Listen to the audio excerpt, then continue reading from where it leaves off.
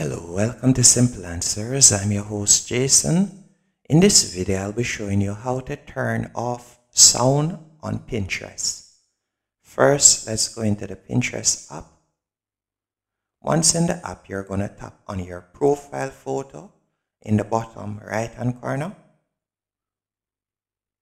Then you're going to tap on the three dots in the top right hand corner. From there, you're going to select Settings. Then you're going to tap on Account Settings. There you'll see App Sounds. You're going to tap on that.